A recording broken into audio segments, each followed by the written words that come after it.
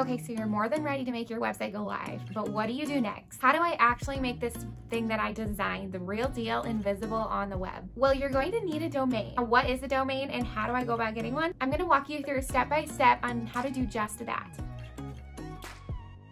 If you're new here, my name is Carissa and I'm a Showit website designer dedicated to helping you get your website launched and polish your presence online. Now you need a domain to have your own little corner of the web, but what even is a domain anyway? Consider it like the street address of your online home. So like for example, franklinandwillow.com or google.com. Okay, so great, but how do I get one? You can purchase a domain from what's called a domain registrar. These are things like Google domains or GoDaddy. I almost always use Google domains because it jives really well with Showit, so that's what I'm going to be showing you in this video, but just know there are other options out there. And don't worry, domains really don't cost that much. With Google domains, it's really only about $12 a year. So to buy a domain, just go to domains.google and you'll see this page. Type in your desired domain name or website address into the search bar. For this example, I'll just type in franklinandwillow.com.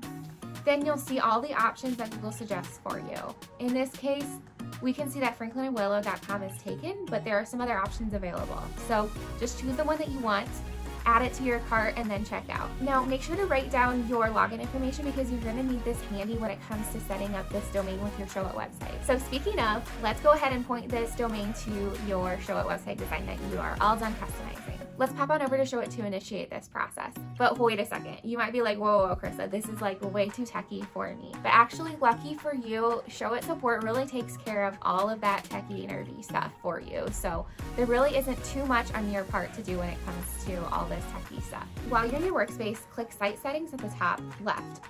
Then where it says Custom Domain, hit Edit. Next, you'll just follow through the questions that it asks. So since we just got done purchasing a domain name, you can hit yes and enter in that domain name here. So something like franklinandwillow.com, then hit next. Now we'll check all the settings that apply. So if you already have a website live at this domain or website address, just be sure to hit yes and select the way that your website was built.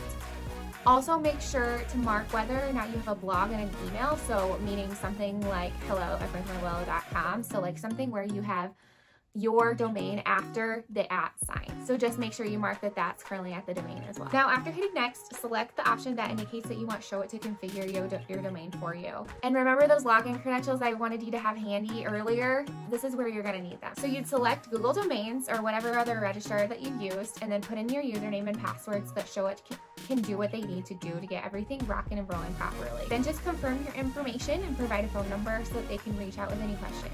Now it might take a few days for all of this to go through, so just be patient. And this is actually a really good reason why it's nice to have a coming soon page up so that you can take care of this process at least a week in advance of when you actually want to launch your full website to the world. To learn about how to set up that coming soon page, I talked about that in the last video, so be sure to check that out. But then after they've got this all set up, they'll send you an email with any other further instructions, and then you should be all set. And if you do have that coming soon page set as your home page, like I talked about in the last video, that is what people are going to see when they type in your domain, so franklinandwillow.com. Now, if you want to be setting up a blog that connects with your Showit account, you'll need to be sure and indicate this to Showit as well. And to learn all about how blogging works with Showit, because sometimes it can get a little bit confusing, be sure and hit that video that's on your screen right now because I'm going to be giving you the full scoop.